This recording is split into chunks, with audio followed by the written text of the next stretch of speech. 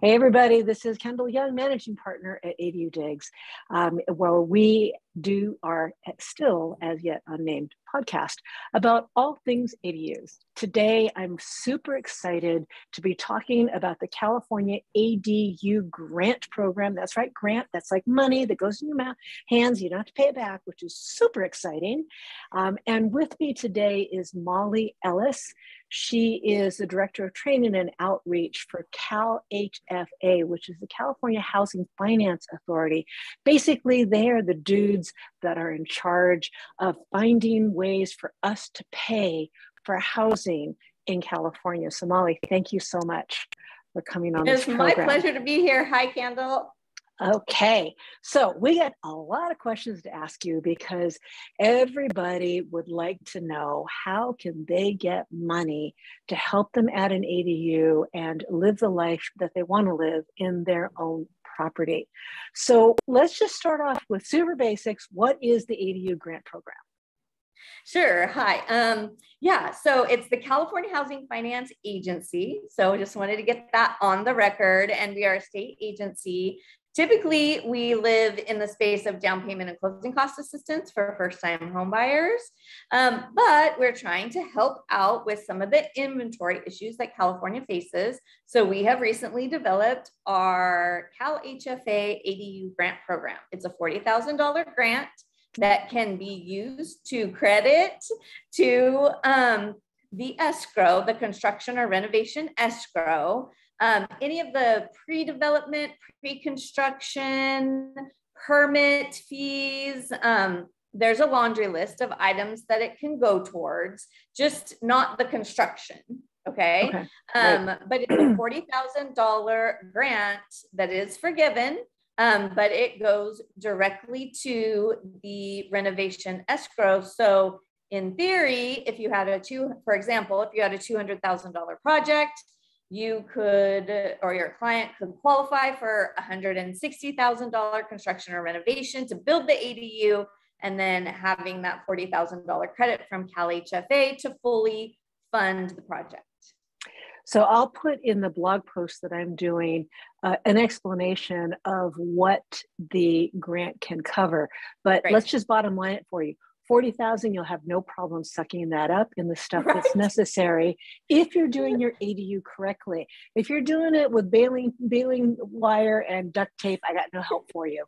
But if you're doing it correctly, 40,000 is going to make a dent, a really good dent in the stuff that you need to pay for that's outside of the sticks and the bricks. Yeah? Yep. Yeah, excellent. Okay, so that sounds really, really exciting. So the next obvious question everyone wants to know, who qualifies for this loan? So CalHFA, Yes, for a grant. Yes, grant. So CalHFA, the main qualification, you have to own the home or be purchasing the home as an owner-occupied residence and building just one ADU.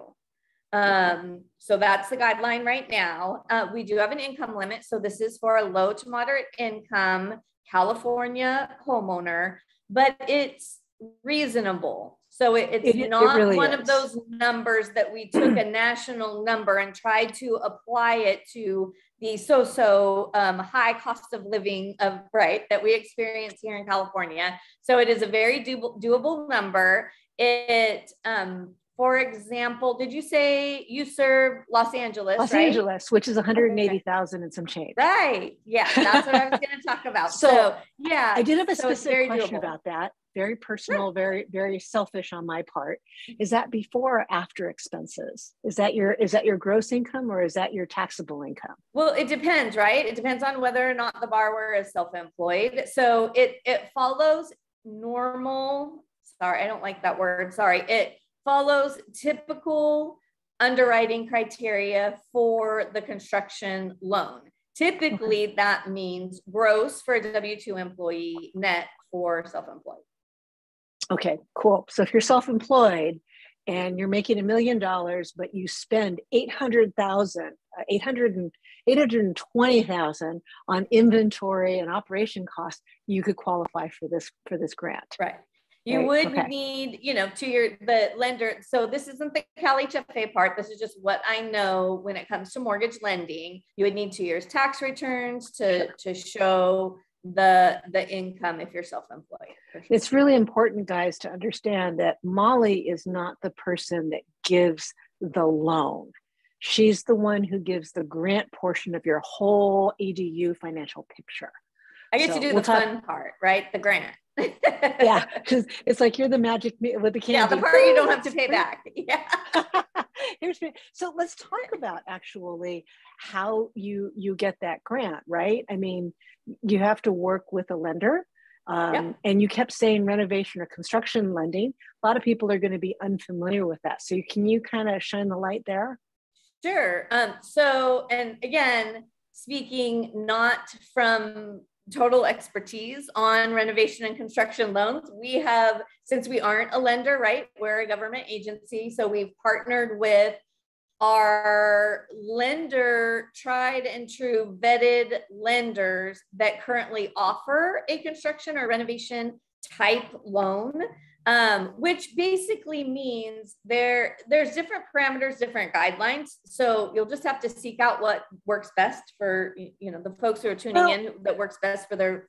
Let's not get into lending guidelines because you're not the lender. I think what my viewers are probably more curious about is like, well, what if they don't get a reno loan or a construction loan? What if they're doing this with a HELOC or funds in the bank or something like that? So it has to have a managed construction escrow.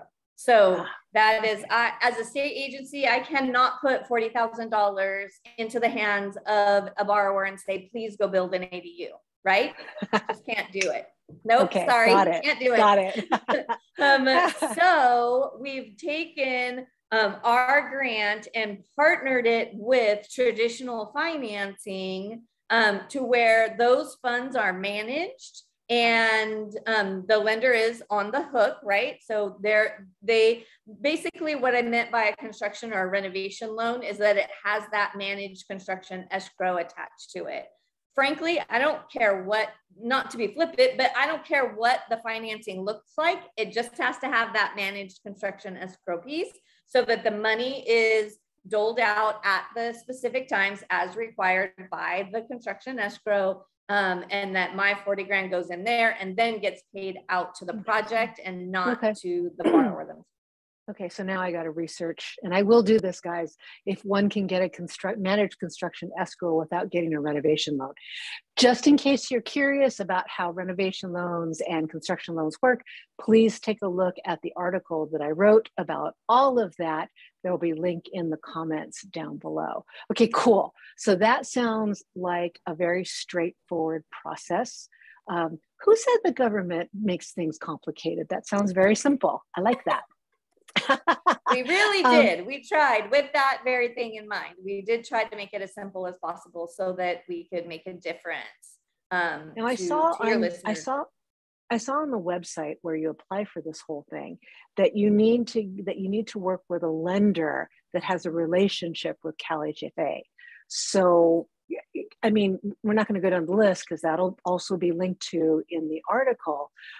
So how does that work? We just need to pick somebody from that list and say, ring, ring, ring, ring. Can you get me some money in that grant too?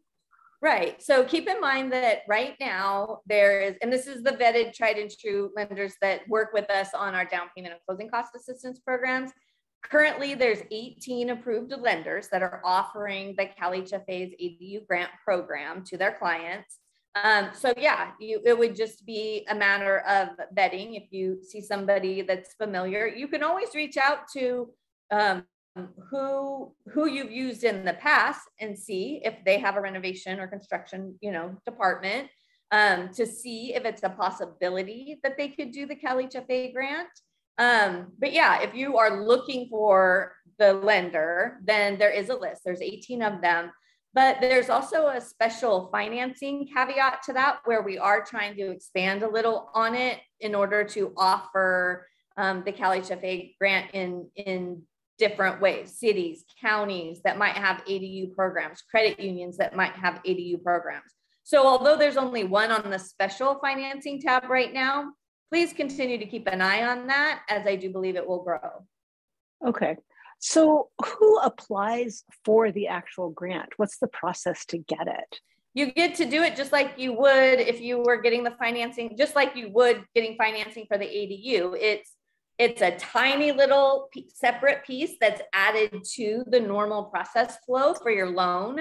Won't hold up your deal. It's very straightforward, but you do have to access it through one of those programs that are approved with us or one of the lenders that are approved with us. Okay, so it's not like I need to go somewhere right now and start applying for the grant. This is something that the lender works with me to do.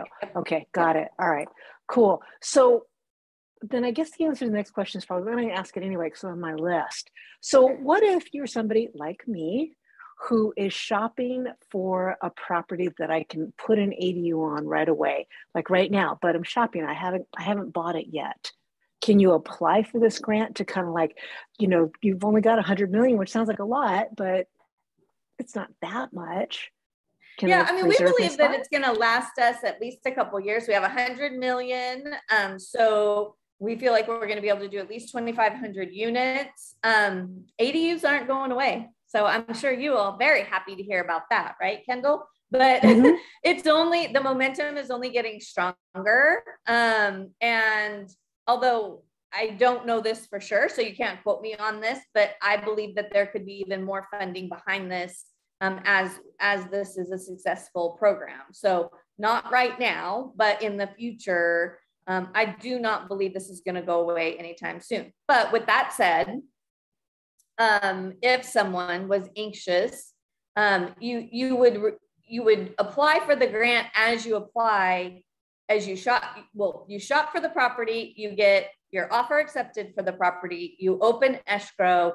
It would need to be like a home style renovation or something like that, where the ADU, the build of the ADU is incorporated into the purchase with that escrow, that construction escrow tied to it. And so depending on where in the process that is, would be when you would actually reserve the funds. Right. And for most times, it makes more financial sense to use a regular purchase loan to get it, because it's going to be months before you actually are ready to build because you got to get permits. So probably this will be part of the whole finance. Okay, right, it will. So then they'll just hold back the money for the ADU, right, into the escrow, and then you can move on with the build after that. So the real point there is that from your perspective, one shouldn't be feeling like if you don't get your paws on this money this day, that it's not going to be available for me by the time I close escrow and get ready to construct. Correct. I mean, there will come a time where it will become, it could become more urgent. But in the grand scheme of things, and I know I'm probably going to catch some flack for this, but it is only 40 grand. Well, it is substantial. 40 grand is a lot of money. Don't get me wrong. It is. And it's going to help a lot of people. But at the same time, I have talked to so many people that were so focused on the 40 grand that they're costing themselves 60 grand to get the 40 grand. So please keep it there, either refinancing when they shouldn't refinance, or moving altogether. So that's an owner occupied property, or there's just been several scenarios where, I've kind of talked it out with the consumer and just thought, are you sure you want to do this? I mean, each individual has to do what you think is best financially for yourselves and for your family. Just don't get too caught up in the free money, right? To where it ends up costing you more than the free money is getting. Right. No, I totally get it. Yeah. So let's see, you said that it's a small part of the whole loan process, and it's not going to lengthen things or further complicate stuff, right? So, and the lender is the one who's doing the grant application, so one doesn't have to worry about that. Is there anything else about the process other than understanding what your net or your W-2 income is? Is there anything else we need to know about qualifying or getting it? Yeah, if I could talk about the income one more time, because a lot of people, sometimes when there's a government agency involved, a lot of the people think like we're going to look at household income, or we're going to look at like a different variation of the income. So I just want to make sure that everybody realizes that we use exactly what the lender uses to qualify you for the mortgage. or for the reno loan. So it's not a whole different calculation. We're not trying to spring anything on you. It's not complicated. It really comes down to, and there is a guideline involved in that, right? But it really comes down to what the lender is going to use to qualify you for the mortgage. That's what we're going to use for the income limit. Okay, that's clear enough. And I mean, what documentation is really needed then? It sounds like it'd just be the loan application. It's very minimal. We're going to get the list of the eligible costs from from the lender, but they usually either compile that or they get information from the builder, the permit fees. They compile all of that information for us to make sure we have $40,000 in eligible costs. And then it's basically just the documenting that they own the property, that they got the construction or renovation loan, the escrow instructions, the wire instructions, and the approval from the lender. So the rest is really just, I'm at a loss for the operational part of it. I lost the word, sorry. Okay, so I'm going to ask you one of those, I wonder if there's a way around it questions. Sure. Sorry, that's all right. What if somebody is building an ADU and they're actually going to be doing it on personal labor and family labor? And let's just say a family member is an architect, another family member is an engineer, right? These are all things that this $40,000, right? So what? I mean, obviously they're probably just going to submit bills, but do y'all check on that? I mean, what kind of documentation do you demand? The lender absolutely is going to. If they're trying to piece this and finance it themselves with the friends and family discount, probably won't work. Because again, the lender has that component that they are going to, they're going to vet out the contractors. They're going to part of this process is making sure that the borrower isn't taken advantage of from an unscrupulous contractor. And so that's already a process that is typically in place with a construction or renovation loan. But if you're trying, and I have talked to a few people, and it is unfortunate, the reality of it is, and I'm just going to be very frank, the reality of it is, if you have those kinds of resources, if you have your own money to build the ADU, if you have the friends and family discount for all of your contractors, then you might not need the financing. So this falls to the other thing too, right? It's so you wouldn't go out and get a loan to get the $40,000 grant, right? The loan will cost you more than the $40,000 grant. So just do you, right? Not you personally, Kendall, but to your viewers, you do you, and unfortunately the grant's not going to work in those cases.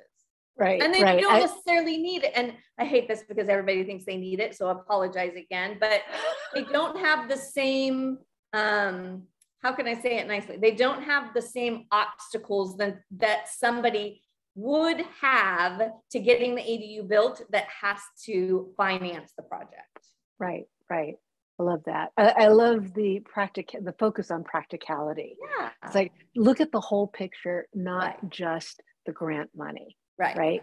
And one of my favorite sayings is, "You do you, boo." Yeah, exactly.